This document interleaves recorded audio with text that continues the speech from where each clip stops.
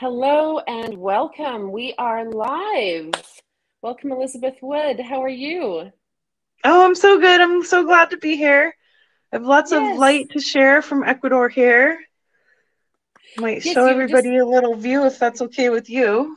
oh, please. Yeah. So we Awesome. have our view of a mountain here and all the beautiful trees, the sky. Wow.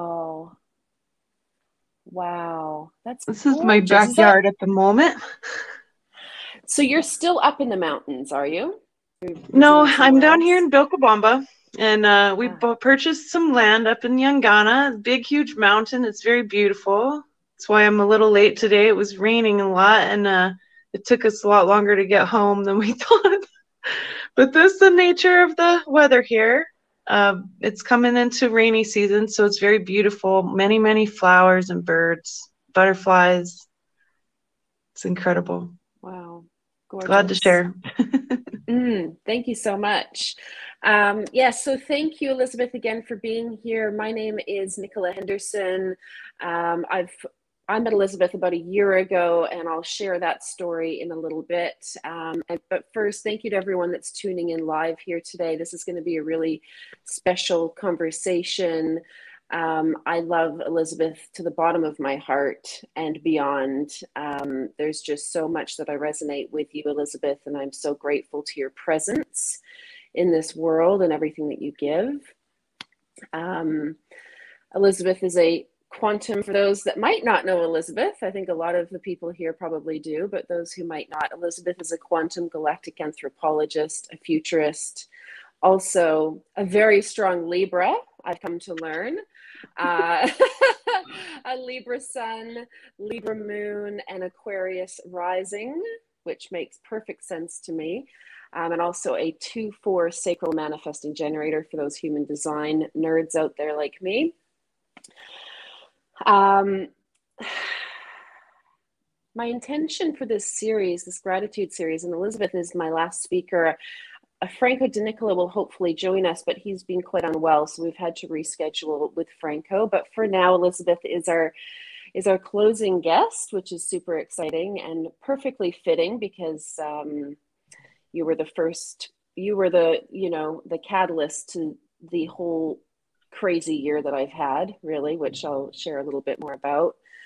But this gratitude series is really for me because I just feel so much appreciation and love for the teachers that have helped me this past year. And I wanted to create a space to really honor and acknowledge and recognize the work that they do and they put out in this world on an individual level.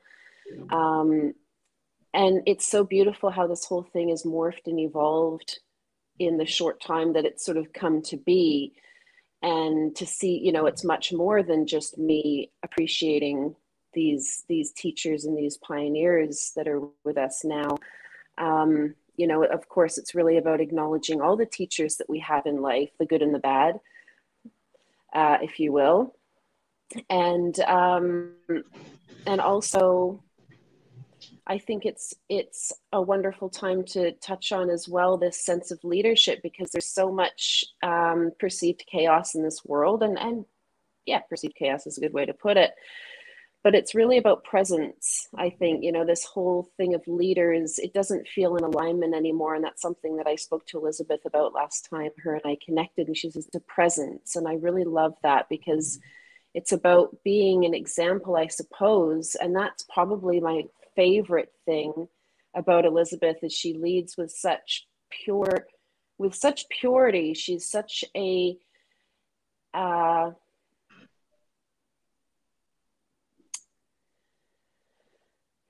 a strong example of where we're moving into, of what we get to be like, of what it looks like to show up purely, authentically, and completely openly and with full transparency, and let that be enough. And Elizabeth does that extremely well, and we need more people that can be examples of that because I think that's what we're all trying to achieve at the end of the day, right?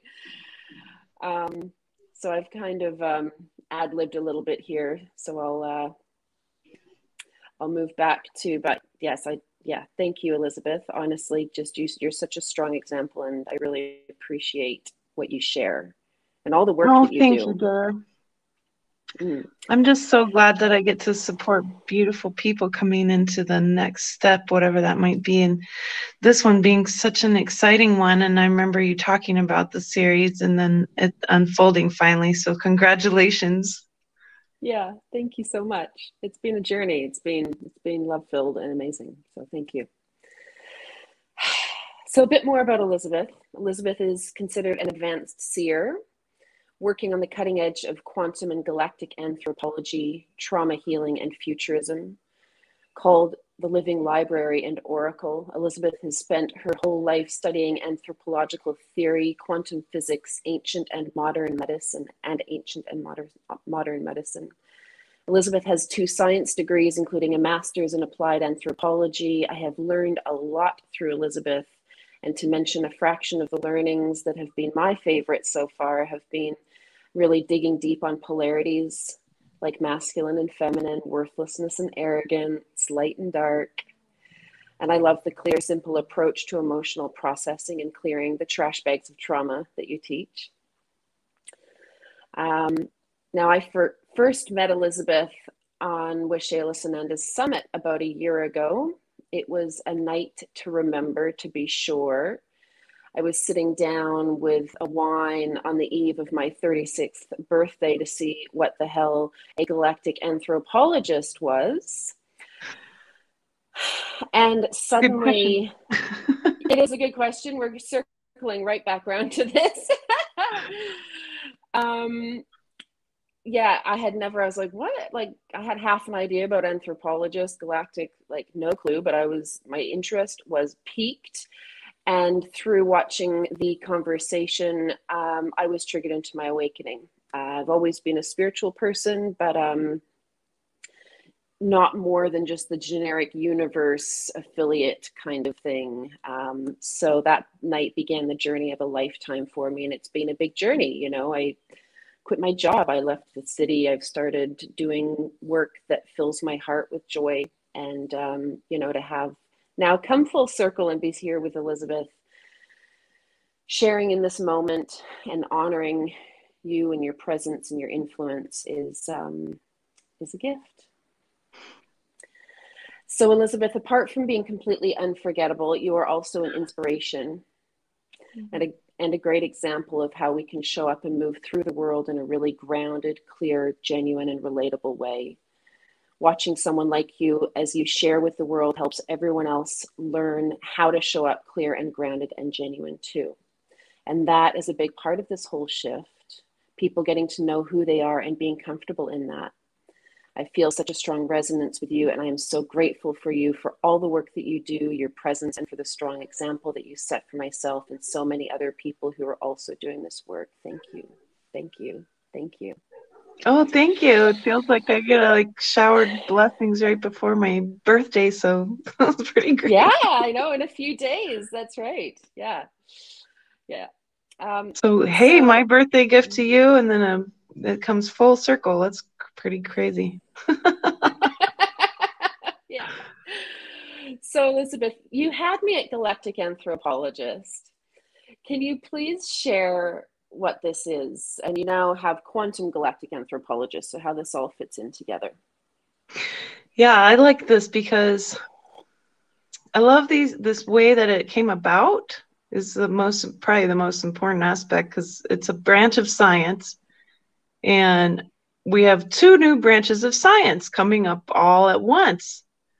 And I didn't make it up. There's other people who do this too. And so that's the cool part, is that we all came up with these same ideas at the same time without meeting each other. And that's a very beautiful clue that the energy behind something, or the powerful message behind something, is now hit the global consciousness. And that's really special to me. So in 2016 and 17, I was doing work around quantum physics and how it alludes to or works with change in culture. And all the theories that I worked on ended up also being theories that other people worked on. And so there's actually a book out there, and I highly recommend getting it, called Quantum Anthropology. And it's written by two professors in the Czech Republic. And so the gist of that whole piece is, hey, quantum physics affects reality and we affect quantum physics. We know this is true with the acts of observation that we've been looking at, or especially around photons. And then we have this other direction to go, this more beyond the solar system, but more galactic direction. And that really has an assumption that it is standing on in order for that to function. Galactic anthropology assumes that we're not alone in this galaxy. And so that's really key. But with that being said, if you're willing to look at the data and look at the experiences of humankind, it's a fact that we have a galactic situation we're involved in. Now, the reason why this is a fact is because we have tons and tons and tons of archaeological and physical and experiential evidence to show that that's true. And the cool part about that then is that, well, why would all of these beings be so interested in us? And that's when you get into the us part, the human piece, the human situation in the galaxy. And that's what galactic anthropology is. So that's how the two fit together. And then what we might call applied and cultural anthro fill in the rest of it, sort of the normal understanding of the human existence. But for me, having got really deep into the way culture changes, I wanted to know how change is affected, and the only way I could really know the whole picture was to include the galactic and the quantum together. And voila, now we have a more complete situational picture to understand why we're here and what we're doing. So I love these two ideas so much. Thanks for letting me share about them. The galactic situation. I like that. We're part of the whole situation. It is a situation, isn't it?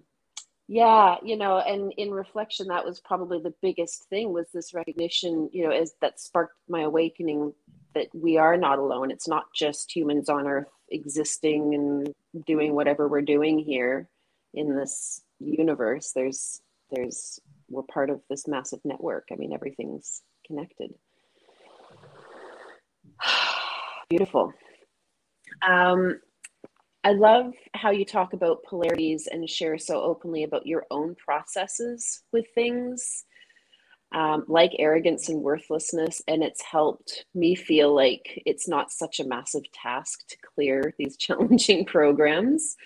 And in your last circle community call, you got firm with everyone about processing this polarity and the self-hate program that comes along with it.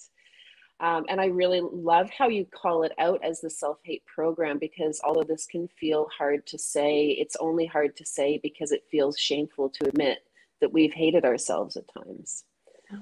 Can you please share a bit about this self-hate program and how people can become more aware of it in themselves? Thank you. Yeah, I think if I was to name like the number one issue that we have now, it's that program. Like, I always did understand that we were in a matrix of sorts, right? And although it's not so physical as like the movies, it was definitely there, and a spiritual one. And that's all been dismantled.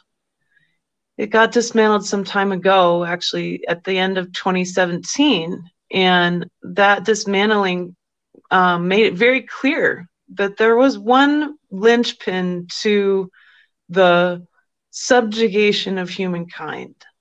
And that includes the way we've been taught to subjugate each other. And it has to do with what we say what is the human hate program. We have a lot of different situations which we might call social, political, economic, and power situations on this planet, which all tend to basically feed off of negative emotion, negative trauma, the way that we ourselves are not sure about our own nature and our own power. And they all are based in or use one single specific program to keep everybody in a state of mind control is really what it is at this point. So most of us have heard these programs in different ways, but they show up as, for example, blaming humankind for various things. And that one's the toughest one because we do see a lot of change going on the planet, but the blame piece is now front and center and there's no more data to back it up. And now it's becoming really clear that no, it's not humankind's fault that a lot of different changes are happening globally, that it's actually a solar system and a galactic change that can be tracked that we might call the 12,000 year disaster cycle. And we're right on track for exactly what that cycle will look like. So humans have been blamed for stuff that is not technically correct. Then, of course, we have social systems where you are told that if you don't pull yourself up from your bootstraps, so that's a very North American idea, then you're worthless, or a false value of humankind. So if someone says, well, how much money do you make every year? Why would that be a good value for someone? That's an insane value. That's psychopathy. And that's what this human hate program's based in. Then you have languaging, of course, too, that belittles people in so many ways. So here's how your homework is going to look, folks, today. First, you're going to start thinking about the languages that you hear, all the different ways we put each other down, like by calling each other different names for incredibly precious parts of our bodies. I'll let you think about that one. And then, of course, how do you talk to yourself? What's the voice saying in your mind about you when you look in the mirror? I woke up and looked in the mirror this morning, and for the first time in a long time, and I was looking actually in like the car mirror, because in the land I live on, there's no mirror. And I thought, wow, I actually look pretty darn good today for having been camping for several days. But the thing is I wouldn't have said that normally. That's not how I grew into myself at all. Then, of course, I want you to look at how your social system really feels. If you don't get enough likes on your post, how does that make you feel? It's built in to make you hate yourself. And same with the economic system. I'm sure you've noticed what advertisements look like these days and how extra psycho they've got. Now, of course, there's a movement to counter it on lots of different platforms that says no filter, right? No filter, no Photoshop, no filter. Then look at your physical world. How have you set yourself up with ways for you to examine the personal self? Do you talk about yourself a lot so that you can find yourself feeling more connected to people? Do you have a lot of mirrors? Do you have a lot of extra people around who are kind of worried about how they look and how they're going to fit into society? How do you get your needs met? These are also going to be a clue about this human hate program that's embedded in everything. So in order to unplug it, we have to start learning about ourselves. In order to change something, you have to get educated. So I want you also to go look really carefully at your life and do what our friend is doing today. Look at what you're grateful for. What language is it that you use to be grateful every day? Swap it up. Talk to yourself in the mirror a little bit. Whenever you want to make a judgment comment about a person, place, or thing, including yourself, instead swap it up a little bit, and instead of pointing out something negative, point out something positive in your mindset. And so this is a way that we can begin to unravel the damage that this human hate program's been having on people, because it's literally killing everybody. If you think you're stressed out, if you go to the bottom of your stress, really dig into it. Oh, well, I'm stressed out because I'm not making enough money, and I'm not making enough money because I'm not educated enough, and I should have more experience, but I'm just really having a hard time with that. And all these different things really go down to one thing. It's the human hate program. I hate myself because I'm not good enough in the world, and I'm not good enough. And so it's proof that the universe isn't helping me out now, and that I'm backed up. Now I'm in more debt. That's because you kept being told that all of your wealth somehow defines what your value is. And that is, of course, psychopathy. So we're finished with all that. We're finished with it. It's time to look at yourself in the mirror. Life is short, folks. Life is short, and it's no time to lose to be really being happy. And that's the thing. You can't be happy if you really aren't happy with yourself. And having been suicidal myself, homeless multiple times, and had quite the crazy life, finally getting to the point where when I look down at my body, I'm just amazed that I'm here. And that's something that, you know, not just amazed that I survived, which is everybody feels that way now in the world, but amazed that I'm here on this planet in this body. And that's as simple as it gets. So work with these ideas, folks. Just notice what's happening around you, and then swap it up a bit so that you can feel what it's like to actually have a positive outlook in the present about yourself and humanity around you. And don't worry about balance. That's something that the universe is really good at already. What your job is to notice when you resist the balance that's happening. And that's one of the hardest things to do, is to notice that resistance. But if it's really hard for you to look in the mirror and say, I really love me and my body today, then start there. Mm-hmm. Mm-hmm. Yeah, wonderfully put. And, you know, that calling it a program makes it a little bit easier to start spotting these things and seeing them as outside of yourself, if you will. Because, of course, we're all love down to the core of our, you know, the core of our being, but there's all these layers and programs and conditioning and all the things that we get to live through as having the human experience. But recognizing it as a program allows it to be a little more objectified, if you will, and then easier to parse out and tease out of your life and see, that's just that nasty program that's making me feel like shit all the time, basically, as opposed to I'm a piece of shit. It's going, and it's interesting as I say that, because nothing's separate to us, but it's also part of navigating through what we're existing in right now. Yeah, I like the way you said it, though, because you're accepting that you're having a subjective experience, that you've been owning this program, that you think it's your own, and now you're objectifying the program and saying, actually, this is not me, and there's many other pieces to the self that is not you, like your personal history, your body, your family, your genetics. These don't create the sum total of you. And so that's that deep step into self-inquiry of, well, who am I? If you ask that every day, a few times a day, you're not going to get the answers you think you're going to get.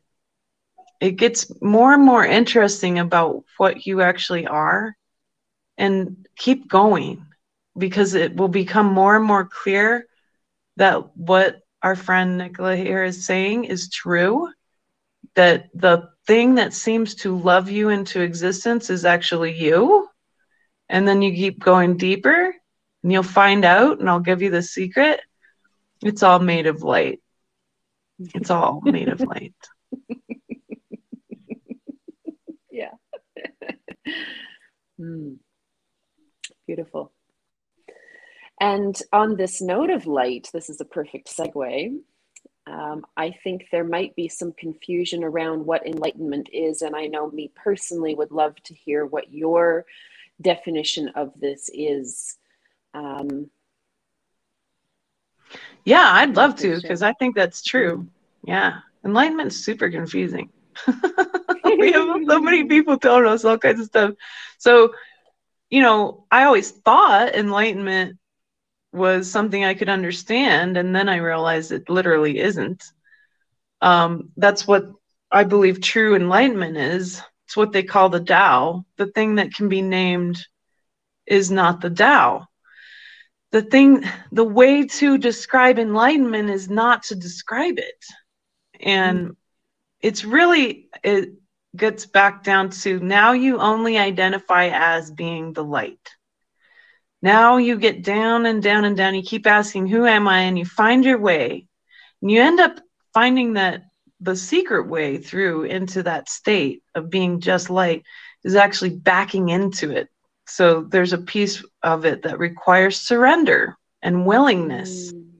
And so we go into this, and I'll give you an example of like a step towards enlightenment, right? That I just experienced this past week. And I knew it was a step towards enlightenment because I could feel the difference. And that's a very key piece. You can think your way into enlightenment, but right now you're being asked to feel your way, to use your whole body into this state. It's a state of mind. And this state of mind, I realized at one point, and I've always said this, that I don't believe in timelines, that it's more like an ocean, right? And that we make these micro navigation movements through this ocean of time that's already there. And we happen to think it's linear. It's definitely not. You're making micro movements into the infinite. And so, you know, we're used to having this idea of timelines. Well, I always tell people the best way for you to understand getting rid of timelines is to simply envision that there's all these timelines and they all go to the same place. They all go to source. And so there's no one timeline that is actually better than another. There's this idea that we have to have the highest and best timeline. There's no such thing. They're all exactly amazing and perfect in their own right. Going home to source, that's the only direction they go. Well, if you're really willing to perceive that's true, that all timelines are actually equal in their power and then their learning, then you end up feeling a little bit less trepidatious about the future because it's all going home the same way, to back home to source. Well, then you become source. So you keep going to the destination while still conscious. And you're looking toward becoming that field of light.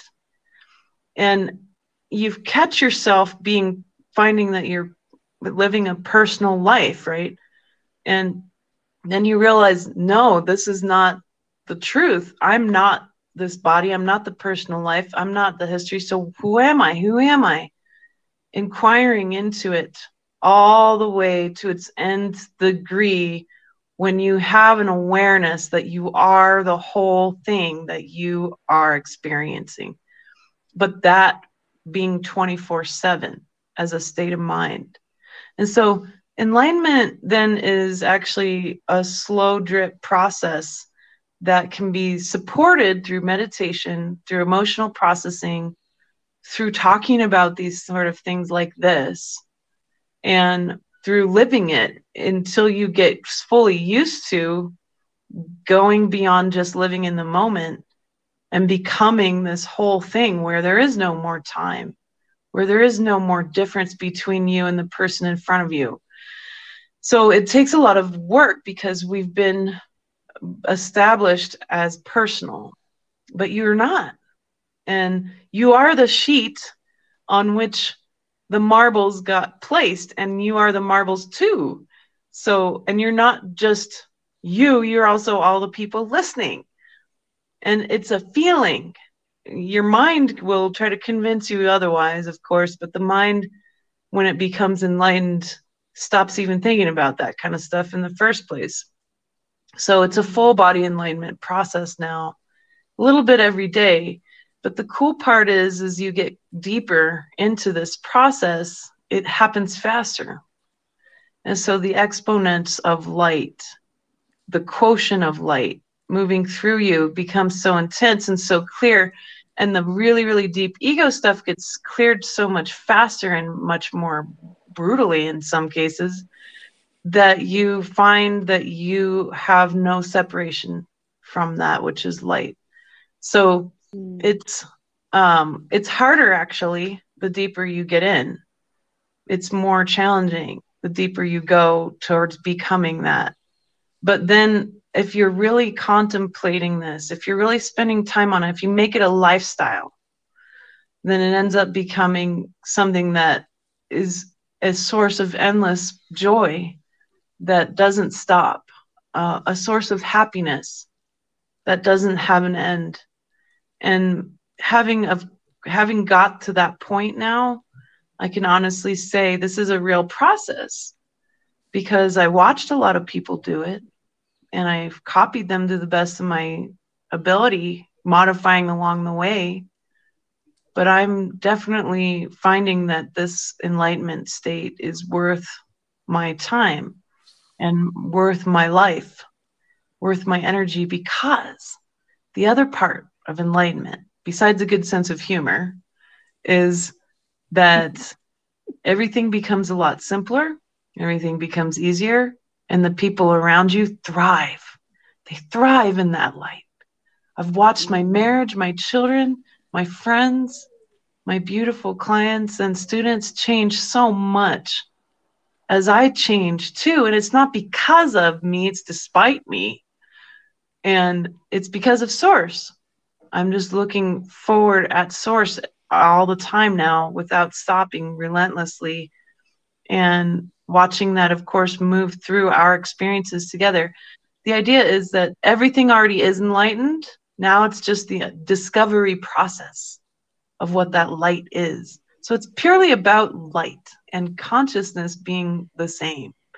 Finally getting to that point when there's no difference between any thought you're having and Source or God, however you prefer to word that.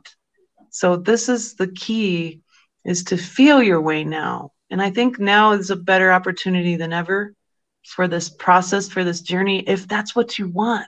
But the cool part too is that if it's not what you want, that's okay as well. And you're going to be perfect exactly where you are. That's another part of the enlightenment process, is perceiving perfection in all things. And I'm getting a little closer every day. It's truly a joy. I'll never stop. It's my absolute love in the whole world and universe, is this process. Yeah, and there's such momentum to it once you start as well. You kind of just get carried along in the current as you go and become more aware of yourself and the world around you. And I think what's also really beautiful is that everyone, even if they're completely unaware of this concept of enlightenment, we're all streets reaching for Source, whether we consciously know it or not. It's just part of being a living organism. Yeah. Yeah.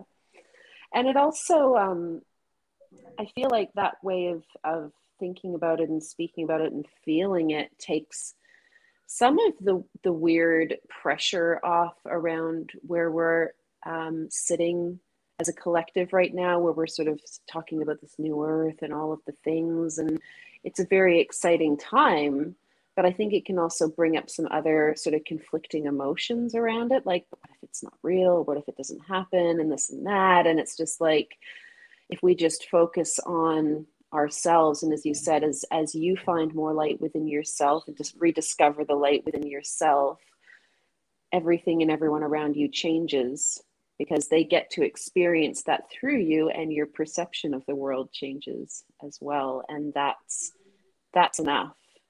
That's enough. instead of sort Yeah. of making it this big thing.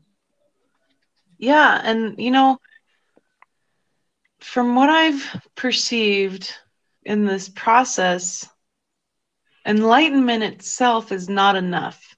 You can attain it, but eventually the only way that it truly becomes enlightenment is when it happens because you're working towards the benefit of all beings. And that's the key piece that I think people forget, because they see these teachers who say that they are enlightened, but then the teachers are charging, you know, exorbitant amount of money for small stuff, which is kind of one of those pieces that gives me a clue. Well, is this person really enlightened? Because if they were, then they'd be offering so much for free. And you notice that the really truly enlightened people are, and I'm not saying that you shouldn't be charging for your stuff. That's not what I'm saying. I'm saying that a clue is in how is that person truly in service. And so and I stopped using the language selfless service. I ended up saying sovereign service. And that felt more true for these times of empowerment. And so this is why I always say to people, you know, if you need some help and you can't afford my session, then write me and we'll work something out. And so very few folks say that, but I think that's part of that being genuine and transparent piece, because I won't turn anyone away. I'll work with anyone who shows up. You know, a lot of folks would say, well, I'm not going to be on somebody's summit if they're brand new, right? And I'm the opposite. I'm like, if they're brand new, then I definitely want to be on their summit. You know, because that means that I'm in service to them, which is the appropriate way this should be. And finding myself in the place where I can be empowering my friend Nicola today, or empowering whoever shows up, and putting as much light as possible, making as much accessible as possible. That's a clue about this process, that becomes the only goal then, is a nice way to know that something's truly of the light. And so I love that there's a lot of healers and people out there who are listening, and they want very much to be grounded in the world and know that they're still going to survive. Be aware karma is instant. It is not something that you're going to have to carry through a bunch of lifetimes. I misunderstood karma very well as well. And karma is instant. And so if you're needing something in the world, be as generous as you can. Be as grateful as you can. And it will come through in ways that you never imagined. Because Source is a better Imagineer than we are.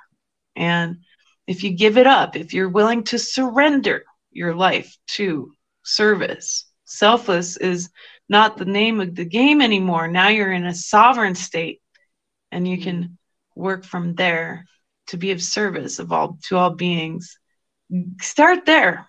If you're concerned about the self-inquiry process, and maybe you like me who says like I'm a terrible meditator, or I don't know about the emotional processing, I've been doing that a while, then at least start with sovereign service and being in gratitude and generosity, and you'll find a way. The other thing too that's harder to do but just as necessary is, if you have a judgment about someone, make sure you always take that same judgment and point it at yourself, right?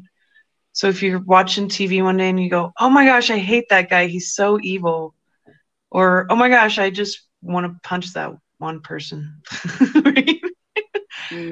Decide what it is you don't like about them, and then ask yourself the same question. How am I evil?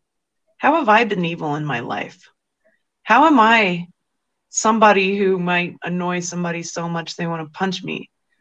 How am I the same as this person? Because that person's you. You are of Source. You are Source. You're not separate. So they're coming up in your attention for a reason, so that they can show you what's most important to look at that moment, but only from the inwards out. And so this takes discipline. This one's a lot harder, but it's still key to this process. Always point the finger back at yourself and dig in. Dig in with joy, because you know that when you can uproot that density, that darkness in you, all the light's going to come streaming through and change everything. And then you won't hate people so much. You'll end up feeling, wow, I have compassion for them, actually, because, you know, maybe 10 steps different and I would have ended up in the same position as them. And what would I have done? Always ask that question. So that's a little more clarity of how all this ends up unfolding. And through the self-inquiry, you find greater compassion for yourself, which allows you to hold it for others as well. Exactly. And that's a big piece of this whole journey, I dare say, compassion and trust. All right, so the new human that you speak of, I say that's so Australian, I'm Canadian, but I live in Australia. Human, he's only human. The new human, Homo luminous, and the real internet, Indra's net, as you speak of. Can you please speak into how these are part of this shift that we're in right now, and are they related at all? Yeah, I think they are related. Indra's net, so let's be clear about that first, because that's something that we're using to connect to the higher idea of a very, very different version of ourselves. But the Indra's net, spelled Indra. So Indra is an ancient goddess. She's the goddess of the cosmos. She's a little bit kind of like Brahma from the ancient Hindu tradition, except instead of being a man or masculine, it's feminine. So Indra is basically a creator goddess. And I'm not completely like super savvy about her mythos, but the thing that I love the best is that the ancient people considered the whole of reality to be networked, that there was a line of energy between all conscious points, right? So what they were talking about is actually the first and second dimension. And the first dimension of consciousness, everybody always talks about the fourth, fifth, sixth, all these other ones, but they're forgetting like the coolest ones, the first and second. So the first one has to do with consciousness, but this is assuming all reality is conscious, that everything is made of particles of consciousness. Well, I would argue that's true, and that quantum physics proves that to be true.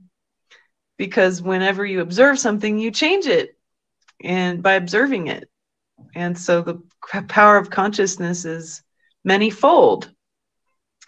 So if everything and all of what we see is the atomic world is made of particles of consciousness, you know, subatomic particles are cool. But if you go even smaller, you're going to find literal particles of consciousness. This is not something that I'm just kind of pulling out of mysticism, actually. This is a whole branch of theoretical physics. So it sounds like mysticism, though, doesn't it? They kind of are intertwined. That's why it's science and mysticism that we look at together. So we have all these particles of consciousness, but then they have relationships with each other. So if one happens to one thing, well, it creates a ripple effect, literally, in atoms, in reality, all the way to the edge of the universe. And everything's entangled because they all started at the same point of consciousness, the beginning of the universe. So everything's entangled, and that's a quantum physics term, which means another term we might say it's part of the net. It's actually networked versus entangled. When you pluck one piece of the web, the whole rest of the web is affected. And that's what quantum entanglement really means. When two particles are entangled, something happens to one of them. And although the other one might be 150 million light years away, the other particle is affected. Well, this happens constantly. And it's so dramatically complex that now you're starting to imagine with me a neural network of living change. That's Indra's net, and you're part of it. You are actually a receiver transmitter for the net. So you're much more than just a particle on it or a part of a net. You're actually more powerful than that. You can push huge waves of change with consciousness throughout that network all day long. If you're, say, on a path towards trying to be more and more one with Source, or more and more one with God, or whatever it is that you're trying to raise your consciousness in some way, shape, or form. People might simply just call it raising your vibe, right? When you're doing that, you're actually pushing huge amounts of power and energy out onto this network. So Indra's net's a real, actual, measurable thing. And we measure it in lots of different scientific experiments. One of them, I would say, a clue about this net is how galactic and quantum anthropology came to light all at the same time, all over the world, with different people who happen to be primed to be a receiver for this information. And so we know this is true because it happened to a lot of other people, like Nikola Tesla and Einstein and other folks out there, men and women alike. So we have this network that's real and measurable. And as more and more people are aware of a different type of humanity, a different way to be human, and they're realizing that the old cycles, the old ways of doing things, literally we're standing on them. We couldn't have got here without them, but now they don't work anymore for a lot of different reasons. I would argue it's our place in space, literally, where the Earth is right now in its cycle, with the solar system cycle, the galactic cycle. A lot of different things are all kind of coming into play at once. But when you have a major species change, that's going to be caused by a species being driven to its extent of stress that it can handle. And that's exactly what's happened to humanity. I really highly doubt anyone can argue with that at the moment. And we're pushed to the brink now. So what happens? Well, the species has to change. And what's occurring is there's a sort of fake version of Indra's net that's in competition with, and I don't think they have to be in competition. So I don't use these things, I don't use the internet as a thing that I know is competing with Indra's net. I choose to use both at the same time. And so I'm meditating on that network that I'm part of. I feel one with everything when I do that. I can sense my friends and their thoughts, their needs, my family, all the different people that I care about. I can sense them. I can feel them. I know what's going on that network. But I can also use the fake internet, or what we might call the smaller internet, because it's much smaller. We're going to use that too to connect too. But I want you to feel the real internet, because it's networked through your body, through the earth, through the mycelium, through the bacteria. It's networked through your nervous system, the premovascular system, which is a brand new system that's discovered. It literally moves photons around the body. Go look that up. Premovascular system. It's a new system we just discovered. If anybody tells you that we know everything about the human body, they're lying. We've discovered new systems and new organs in the past few years, folks. This is how little we know about our bodies. And so sweeping broad ideas about health aren't real, because we really don't know that much about our bodies. And we found out real clearly everybody's unique. Each human is unique. You have a unique biome and a unique biome history that can't be replicated. So that's even cooler. That means it's really special that you're here and you're part of a network of humanity that is now aware of a bigger situation and a more micro quantum level situation that we're in all at once. And we're being pushed to the brink of our stress as a species. So that means it's time. It's time for what's called punctuated equilibrium. It means a big burst of equilibrium happening all at once. Stephen Jay Gould, he came up with that concept. Punctuated equilibrium. It happens when we hit this stress point. Now we're bottlenecking through stress into a moment of change. And I don't see it as a bad thing. I see it as an excellent thing.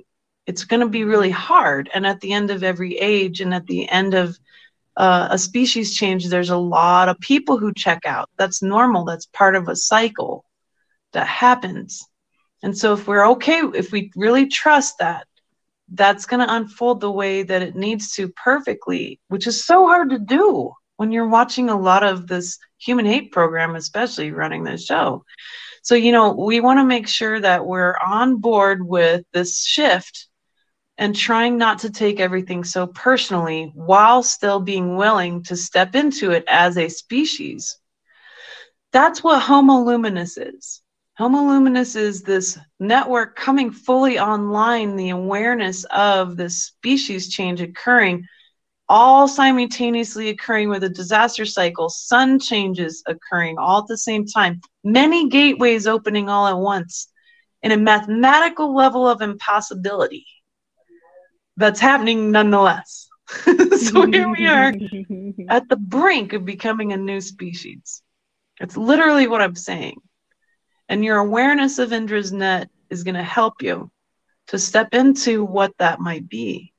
And how that looks and feels, I don't know. But I know I'm a little bit closer there every day because I'm watching all of these beautiful things unfold and powerful changes happening faster than I ever dreamed.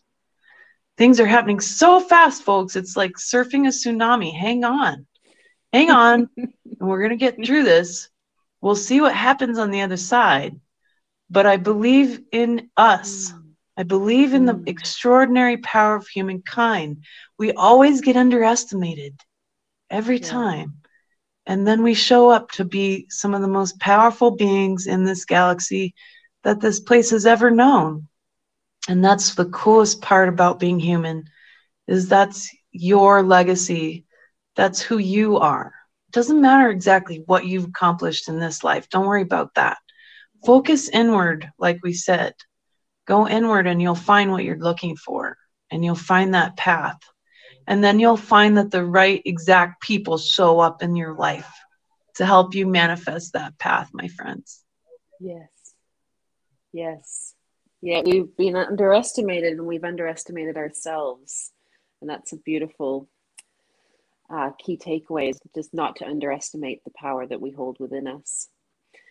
I love that Indra is a goddess, the goddess of the cosmos, I think. Is that what you, what she is? Yeah, that's amazing. The goddess of creation. Mm-hmm. Goddess of creation, amazing. And when you've spoken of it, and I've felt into this, I felt it as everything outside of me. And I love how you just brought that into our own microbiome and everything that's within us as well. And it assists in the expansion of our cosmic consciousness, and how I just love to picture myself dissolving and being at one with everything. You know, that feeling allows me to sit in that soup, if you will, and experience that. Yeah. And imagine all those particles. We're all orbiting each other. We're all made of frequency and light, which is the same thing. And we're all moving home to the same place. Some things take a little longer than others, but we're all ending up in that same place together. That's what equanimity is. And that's how it can feel one, how you can feel one with everything.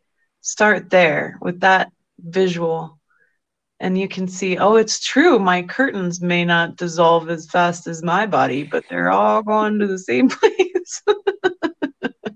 My house might be staying here for a while, but it'll all go home to source eventually, just like me. Yeah. Funny. Amazing. So my final question, Elizabeth, what are you grateful for? Oh, thank you. That's super sweet. right now I'm grateful for people like you, of course, on the network who are awake, and on Indra's net who are doing their best to be in sovereign service, and who are really working hard at that self-inquiry process. I'm especially grateful right now for Mother Earth and the land, as I've been spending a lot of time on the land and living a very simple, basic life that is allows for a lot of opportunity for oneness. I'm deeply grateful, especially for this place in Ecuador and the way that the light here is more available and everything. It's a very literal thing. We're closer to the sun. We're the closest to the sun here than anywhere on earth. Wow. And we have more available light and everything. There's so much power in the elements that I'm noticing too.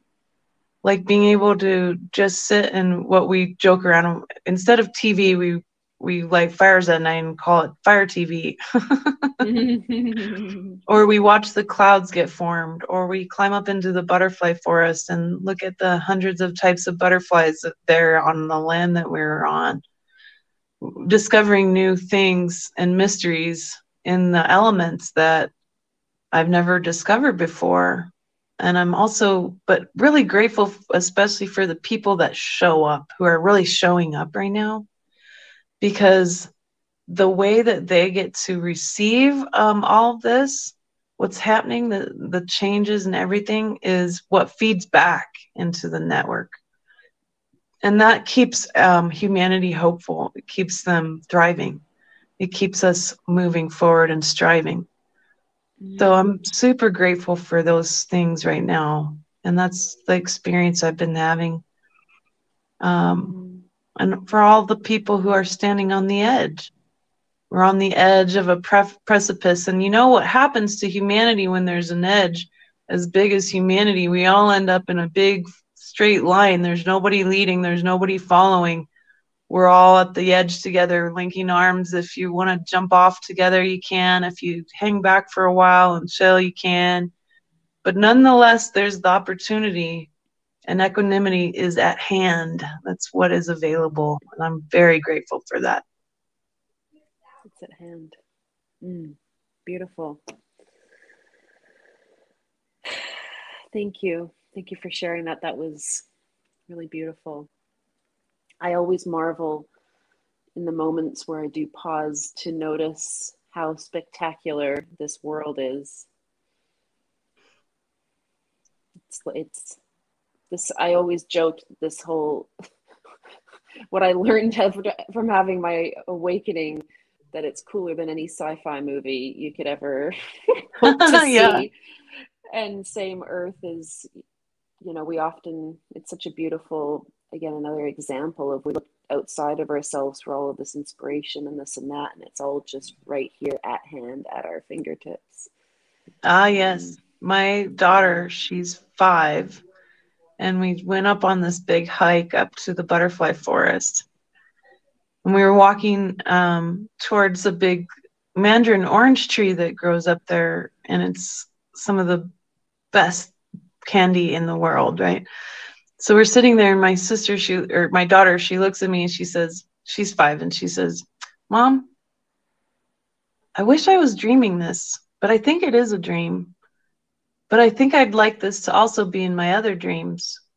And I said, "That's right, honey. This is a dream.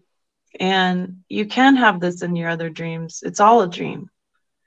And she really understood it fully in that moment. Like, she's like, "Yep, sure is." She was very clear. She totally understood what a dream it really was. And that's how you appreciate all the little things, my friends.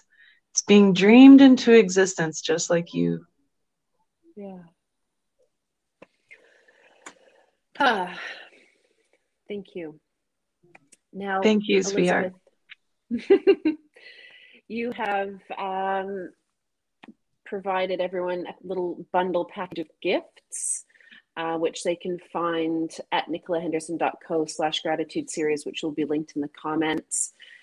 We have the monthly circle community call, which is always amazing. Your Third Eye Development Masterclass, the Horizons EP, a really cool song that will get you in the zone. Your ebook, Healing the Three Minds, the Brain, Heart, and Gut, and a Galactic Forgiveness Meditation, which is pretty hardcore as well. Just like the badass that you are, Elizabeth, why I love you. So yes, you can find that and download that at your leisure. This will always be available to watch again if you wish as well. And in closing, deepest gratitude again to you, Elizabeth. It is an honor to be shoulder to shoulder, holding hands, heart to heart with you now, bringing and ringing in the new earth. I celebrate you, I celebrate humanity, and I celebrate life. Here's to life. Here's to life. Namaste. May I offer you a gift of light language now? Mm-hmm.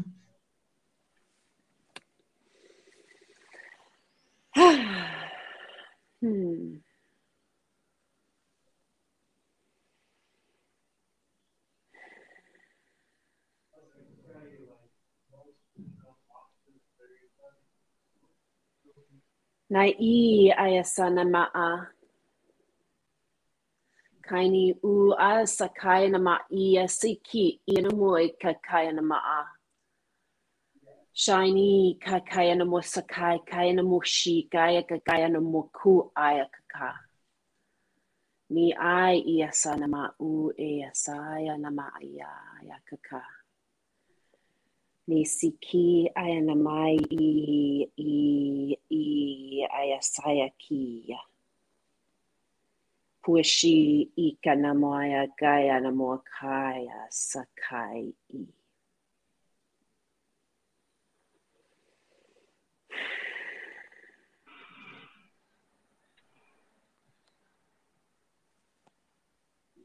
Thank you. Beautiful. Thank you. And thank you to everyone for tuning in live or watching the replay. It has been such a gift to share this experience with you all. Have a blessed morning, afternoon, or night.